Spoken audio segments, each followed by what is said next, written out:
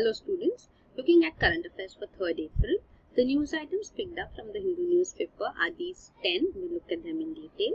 The first one, Congress promises to create wealth, ensure welfare for all. So Congress has released its 54-page manifesto titled We Will Deliver for the 2019 Lok Sabha elections, and it has promised to create wealth and guarantee welfare to every Indian citizen by focusing on 5 aspects: jobs, agriculture, health, education and welfare of women.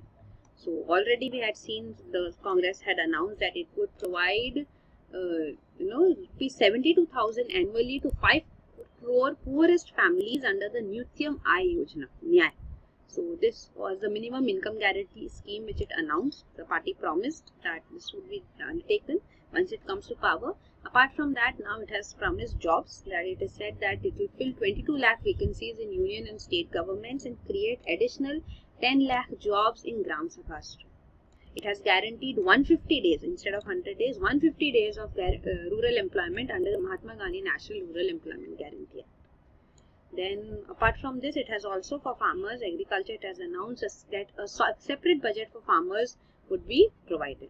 And also it said that non-repayment or default on a farm loan will now be a civil liability instead of a criminal offence. Also it promised that GST, goods and services tax, would be revamped and startups would be given more liberty to operate first 3 years without any permissions.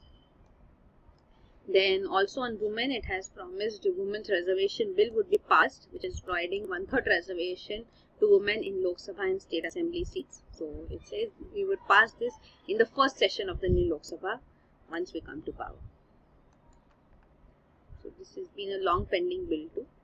Apart from all these, it has also said that it would not show muscular militarism in Jammu and Kashmir and start the process of dialogue to win the hearts and minds of the people of Jammu and Kashmir.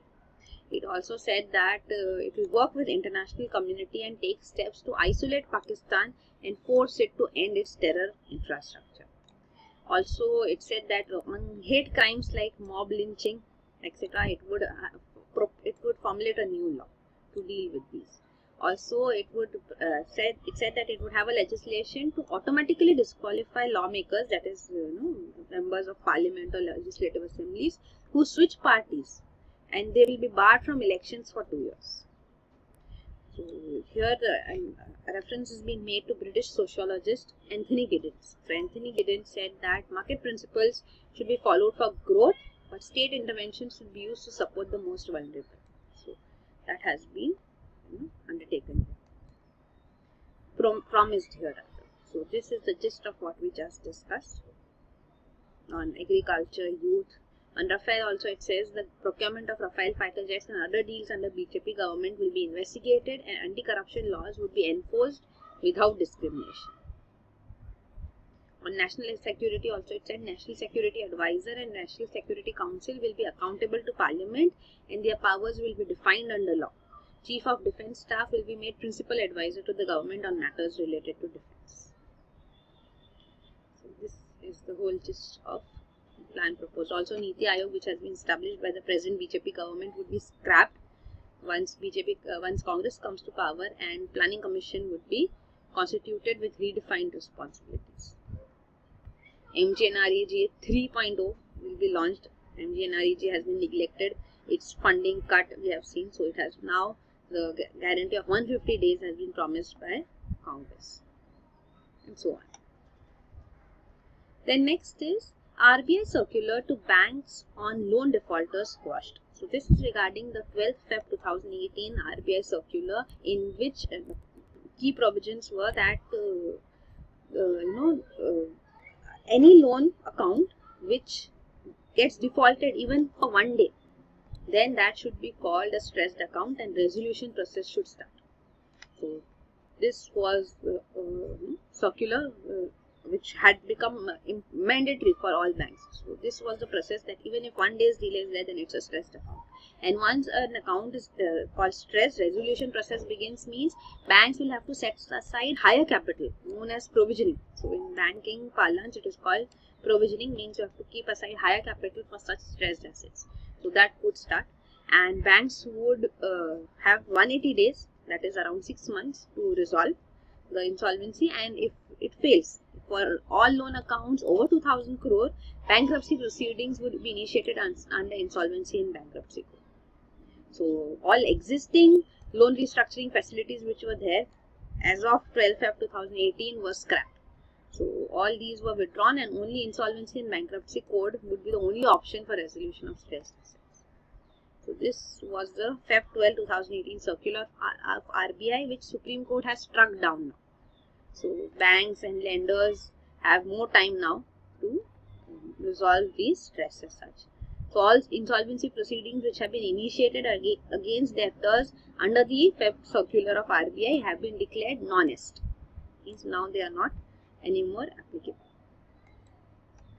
So this is the judgment of the Supreme Court. So this has come as a huge relief for banks also, because they have to do higher provisioning, and also for various sectors, especially sectors which have been affected in the past few months, and as such, or for the past few years as such, you can say. So this is power sector, telecom sector, steel sector, infrastructure, sugar and fertilizer sectors. So they would be giving a sigh of relief now. Power sector especially, it has 66 gigawatts of stressed power assets worth 1.8 lakh crores. So it is said that out of this, over 40,000 crores of payments is due from the government-owned DISCOMs, distribution companies, to power producers. Association of Power Producers Director General says so. So if the state-owned, government-owned distribution companies give them the money, then 13 gigawatts of power units problem will be resolved. So this is there. The power sector is also under stress. This is there. Then RBI actually has defended the move in the Supreme Court. Also it argued, saying that this Feb circular was in public interest, in the interest of national economy, so that evergreening of debts does not carry on indefinitely. Otherwise what happens is that banks, because a project is becoming unviable, maybe a little more funding will make it viable. So banks give more loans to such companies, and it results on any relaxation being given. Actually, if it does not work, then the stress increases, because there is more loan which has been provided, which also has to be repaid. So it all becomes more complicated. So it also sometimes is misused for evergreening of debts. So debt keeps on continuing. So that's what RBI says, that we do not want this to take place. That's why the Feb circular was issued. And now it says that since the circular has been scrapped by Supreme Court, recovering 3.8 lakh crore of stressed loans of over 70 large borrowers has become uncertain. So the court actually found favor with the company's argument. The private sector was arguing that this general action by the RBI, applying 6 months or 180 days limit to all sectors without going into the special problems faced by each, would treat unequals equally. So that's why I demanded that this circular be scrapped, and Supreme Court has done that. So here you can see the detail provided about the Feb 12 2018 circular of RBI. It classified large loans as stressed within a day of default. And you can see, so it was 1 day default was for large loans only, about 2,000 crore rupees. And banks to frame a resolution plan within 180 days for them. Otherwise, insolvency proceedings begin. Earlier schemes which are there for corporate debt restructuring, like S4A, SDR, Joint Lenders Forum, they all were scrapped. They were not applicable anymore. So you can see that is mentioned here. So it was actually insolvency and bankruptcy code been in place. RBI wanted to harmonize and simplify the framework for debt resolution. So earlier debt schemes were made ineffective. So of course there are sectors like telecom, power sector have their specific problems, because power sector also, because of front and back end linkages, coal not being available, and because of external factors too, it has not been able to produce electricity and get connected to the grid. So then for troubles which are not of its own making, if it is going to suffer, then of course the sector will raise its voice. So that all is there. Then next is Jet Resolution Plan hits turbulence. So this is regarding Jet Airways. So Jet Airways Resolution Plan, the bank-led resolution plan which has been in use, SBI-led lenders that decided they will convert this debt of 11.4 crore, the debt to Jet Airways into 11.4 crore shares for just ₹1. So this proposal now was done, that restructuring was being done under the circular of RBI. So because it's a huge loan, which has been given. So now since that circular has been scrapped, then there are concerns that this resolution plan can also go awry. Even Naresh Goyal himself, who has been forced by the banks to resign, may challenge the decision. Even strategic investor Etihad Airways may challenge the way resolution plan has been drawn. And further, Jet Airways troubles increase. Airline has grounded 15 more aircraft owing to non-payment of lease rentals to lessors. So this is regarding the resolution plan proposed to, but now there are questions about how this would go ahead. Even Naresh Goyal has been forced to step down. Etihad, whether it would invest more into the airlines, is also not sure. So this is regarding the process here. So Jet Airways has been, for the fourth straight quarterly, it registered losses in December 2018. Salaries to senior executives and pilots have remained unpaid. So even Indian Credit Rating Agency downgraded its long-term loans. So that's why this resolution plan came forth. The next is enzyme to curb bacteria cell growth discovered. So this is Center for Cellular and Molecular Biology. The scientists here have discovered an enzyme which helps in breaking cell walls of bacteria. So this offers a potential for new drug delivery route to arrest antibacterial resistance of existing antibiotics. So antibacterial resistance has been a huge cause of concern. So present antibiotic drugs become ineffective because of this. So this enzyme which has been discovered helps in breaking cell walls of bacteria. So antibacterial resistance can be stopped. So that is a significant discovery, a significant find here, and it is crucial to know how cells grow in bacteria to understand the antibacterial resistance to currently available antibiotics. Scientists all over the world are trying to understand this phenomenon, and a breakthrough has been achieved by scientists here in India at Center for Cellular and Molecular Biology. So senior scientist Manjula Reddy, along with a research scholar Chiranjeev Pawan Kumar, they had been working on how the cell governs the synthetic machinery to build the cell wall in the first place. So they identified the principal players behind this process and discovered the new mechanism or an enzyme through which cells regulate growth in its walls. So this enzyme being discovered is being called the scissors enzyme. So other bacteria too have the same enzyme working on cell division, as the cell wall is fundamental for bacteria's growth and division. So this scissors enzyme being discovered is a significant find. So blocking this scissors enzyme from functioning, it will provide a new way to target microbes, and because cell walls will be down, and then the bacteria can easily be attacked. So it can lead to new wave of antibiotic drugs. Classical antibiotic drugs actually target the last stage of cell synthesis to prevent cell growth, that is penicillin that hits the machinery that creates the cell wall.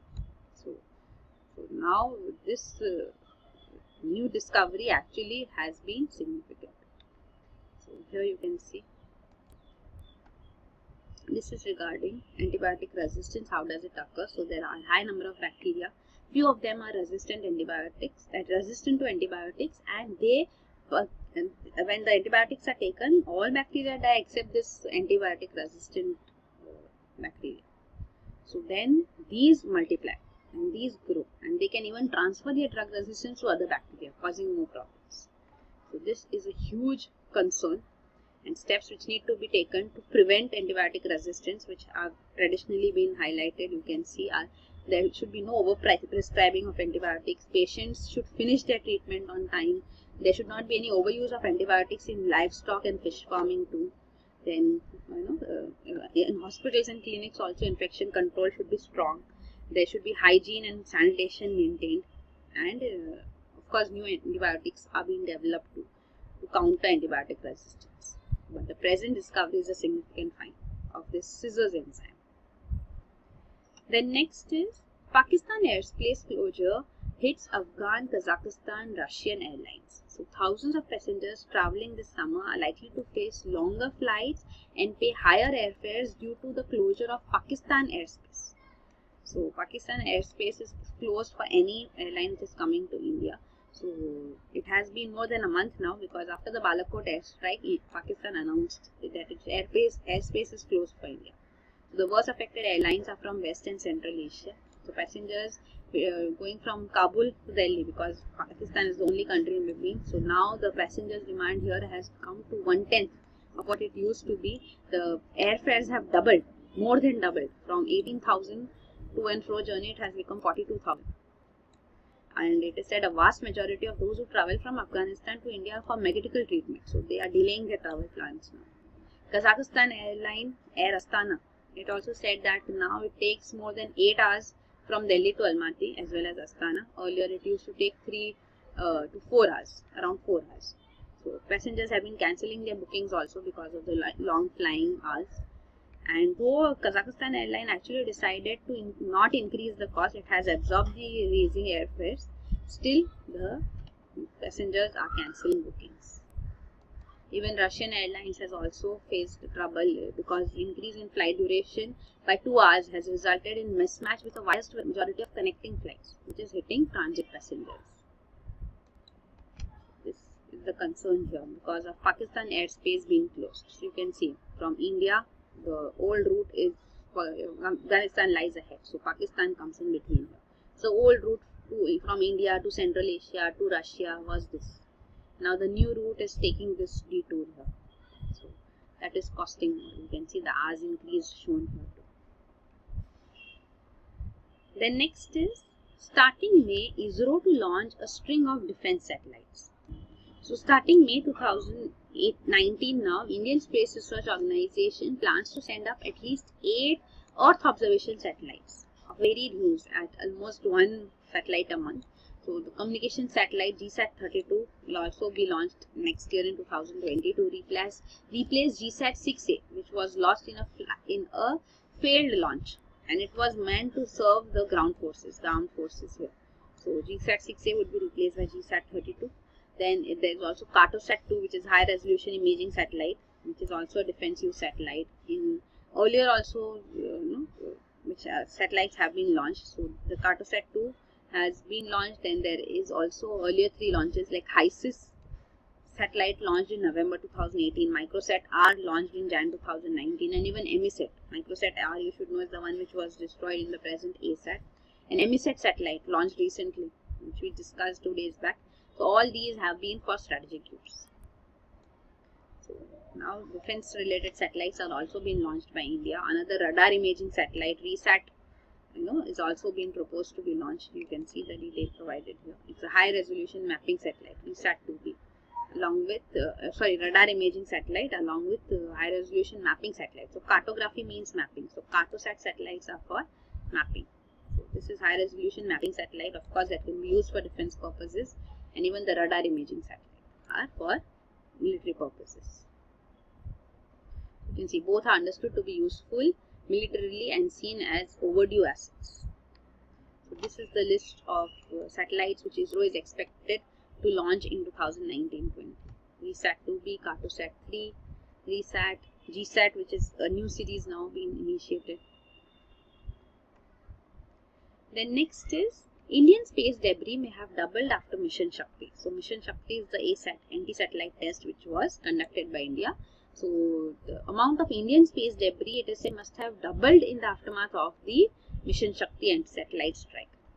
But still, if you compare that with the space debris generated by the other 3 powers, China, Russia and USA, it is very insignificant.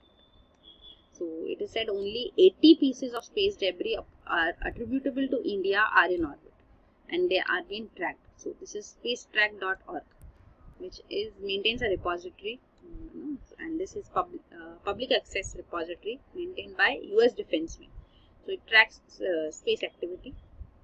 So this is what it says. However, it said that this does not include the debris from Microsat-R, which was recently destroyed in the ASAT test by India. NASA, however, when the USA has supported India, but NASA has criticized, the space agency of USA has criticized India for the test, describing it as a terrible, terrible thing that has endangered the International Space Station and led to creation of nearly 400 pieces of orbital debris. But then it is said NASA's statement as such should also look at how much debris USA is generating, because if you look at India's debris of 80 pieces, there are around 4,091 pieces of debris which USA has generated, 4,025 generated by Russia, and 4,038 by China. This is prior to the present test. Even European Space Agency says there are around 34,000 debris objects of size more than 10 cm and 9 lakh objects from 1 cm to 10 cm and 128 million objects from 1 mm to 1 cm orbiting the Earth. So all this is space debris of varying size. So the speeds at which these objects hurtle across the space actually makes them extremely dangerous. So speeds make them very dangerous. So it is said a collision with a 10 cm object would entail a catastrophic fragmentation of a typical satellite. A 1 cm object will most likely disable a spacecraft and penetrate the International Space Station's protective shields too. And 1 mm object, more smaller object, could destroy subsystems on a satellite. So smaller the size of the space debris, with more intensity it can travel and can cause more damage. So that is the concern. However, International Space Station been affected, as NASA claims that the ISS has also been put in danger, but then ISS is one among the most fortified space objects. It has a debris shield which is deployed around the crewed modules, and each of these shields is composed of 2 metal sheets separated by about 10 cm. So you can see these inner walls also are there which can withstand the spray of smaller fragments also. So outer bumper shields exploits of the impact image to shatter the debris, and inner wall will withstand smaller fragments also. So this is the detail you can see about debris in orbit and out of orbit from China, Russia, UK, USA, India, Japan and France.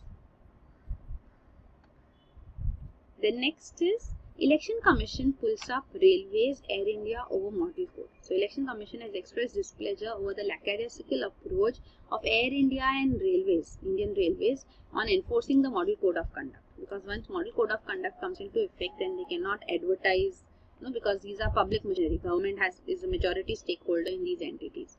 But recently it was seen that boarding passes of Air India had Prime Minister Narendra Modi's photo.